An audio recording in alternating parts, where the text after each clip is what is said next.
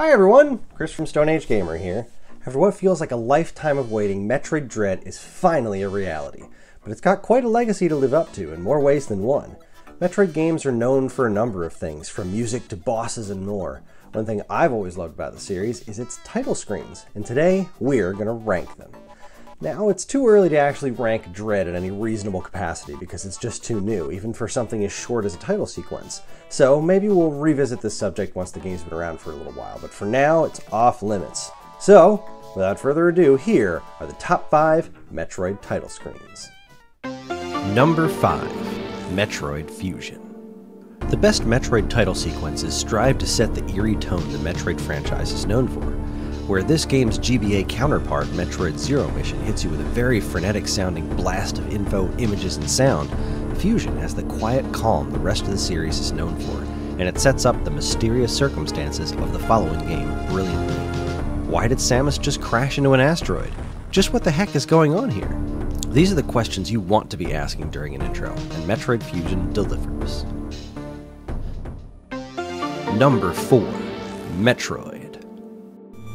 This one's a classic, and its simplicity has been reprised in several other Metroid games over the years, but for my money, no Metroid game has done the static intro better than the original. A lot of folks out there prefer the Famicom Disk System's audio for this song, but if I'm being honest, I vote for the NES game. That instrument choice Hirokazu Tanaka used to make this song just pops, and once again does a stellar job of laying the groundwork for the strange, mysterious, and yes, creepy adventure Samus is about to embark on.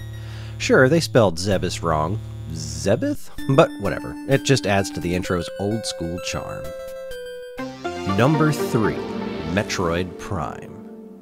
Bringing Metroid to 3D was always going to be a challenge, and I'm still shocked to this day just how incredibly well Retro Studios did in that regard. In almost every respect, Prime plays like a traditional Metroid game brought into the third dimension, and this title sequence is no exception. Seemingly taking place inside of a Metroid itself, the creepy red coupled with the eerie theremin version of the classic title tune is pitch perfect and incredibly memorable. Followed up by the awesome file select music and the way the camera continues to move through the innards of this Metroid, this game has a title screen to remember. Number 2. Metroid Prime 2 Echoes. I may not like Metroid Prime 2 nearly as much as I like the first one, but even I can't deny the unbridled coolness that is this game's title screen. The music is just so eerie and off-putting, coupled with the heartbeat sound, and the dark computer typing vibe going on creates an outstanding sense of atmosphere. But even cooler than that is how they play with the letters on the screen. The way they turn Retro Studios' game into Metroid Prime 2 is genius, and the following transition to an extremely cool rendition of the recurring Metroid Prime theme is nothing short of perfection. Even the crazy sound effect they use when the word Metroid appears on the screen is great. They absolutely nailed this one. Number 1. Super Metroid.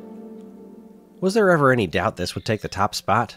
Super Metroid is an absolute masterpiece of a game, and it starts showing its brilliance from the moment you power on your Super NES. The single repeating piano note is incredibly creepy, and having the camera pan past a bunch of computers with dead bodies laying in front of them, wow. It's all coupled with the sounds of the baby Metroid, who takes center stage for a final pan out where we see the scene in full. Dead scientists, baby Metroid in captivity, and the title shows up with a deep bassy sound kicking off Kenji Yamamoto's stunning rendition of the classic Metroid theme. Even those red letters that say Metroid 3 at the beginning lend an outstanding cinematic horror vibe to the entire affair. It's genius. Absolute genius. Well, there you have it, folks. The top 5 Metroid title sequences as ranked by me. Of course, this is just my personal opinion, and I'm sure you have yours as well, so sound off in the comments. Thanks for watching, everybody. If you liked what you saw here today, please follow, comment, like, subscribe, and tell us what your favorite Metroid title screens are. Let us know why you think Federation Force deserves the top spot, or how crazy I am for not ranking Hunters higher, what with those awesome CG-rendered character introductions. Either way, thanks again for watching, and on behalf of all of us here at Stone Age Gamer, keep playing games.